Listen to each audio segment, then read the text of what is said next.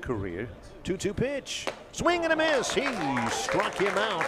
85-mile-an-hour fastball. Satchel Paige used to call it throwing bees at your knees, Jerry. First for the right-hander with a 2-2 pitch.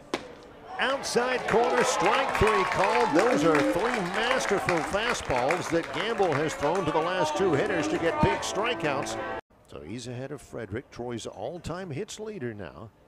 And the pitch, that's a ground ball to the third baseman, knocked down by Williams. He'll have no play as it rolls out of his glove. Totally the wrong thing to say. Here's the 3-2, and he rips, and that's an incredible play. Do you believe Jesse Hall? Absolutely unbelievable. Boy, he made one on Sunday, I thought, Barry. We'll get a look at this one that couldn't be topped, but this one may well do it. Just ripped off the bat. He goes parallel, immediately reads it, and gets it about a foot and a half off of the turf to really rob Ramirez. Jack State down in order. Bottom of the second we go. We are scoreless. Big one here for Fultz against Strachan. Stretch.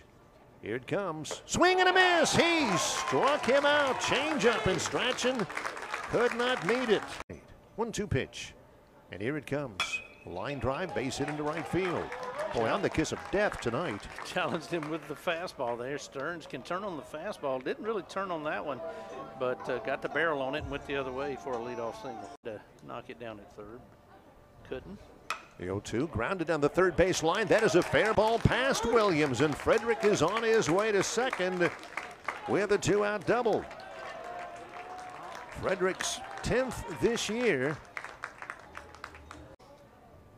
Carignan, Crow, and Ramirez due up. Little nubber here past the pitcher. Be a tough chance for Williams. He'll barehanded and make the throw over to first. That's a nice play to retire Alex Carignan. Now the bat, the right fielder number. One away badly earlier in the at-bat. They want this one on the outside. Oh, he painted the outside corner. Strachan doesn't like it, but it will be his third K of the day. Early square by Ramirez. The infield comes in. Here's the pitch, and he bunts it first base side. Bartolero will throw to second. Got him. How about that? That's a little chancy, but Bartolero did not hesitate. Kicks and delivers, and he pops it down the right field line. Long run for Crow. Diving try, not going to get there. Cerny is on his way to second. 2 runs are in, and the Trojans have broken the scoreless tie. Well, that may be the softest hit double he will ever. 1 on, nobody out. And Oates ahead of the pinch hitter, Derek Jackson. Pitch. That's a breaking ball. Got him. Oh, a beauty. 1 away. 1 for 10 days. Get that deep bruise there. It'll impact your wheels. 1-2 pitch. Swing and a miss. He struck him out. Alexander's ready. 3-2 pitch. Here it comes. He got him looking. Strike 3 called. He struck him out. And the Trojans have utilized 5 pitchers, and they have shut out Jacksonville State tonight and taken a big win. Winning streaks 4 in a row now for Troy.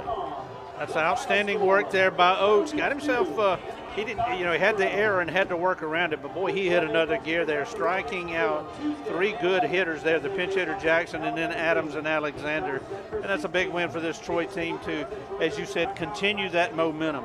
In the 9th inning, no runs, no hits, an error and a man left. Your final score in a dandy pitching matchup. The Troy Trojans 2 and the Jacksonville State Gamecocks 0.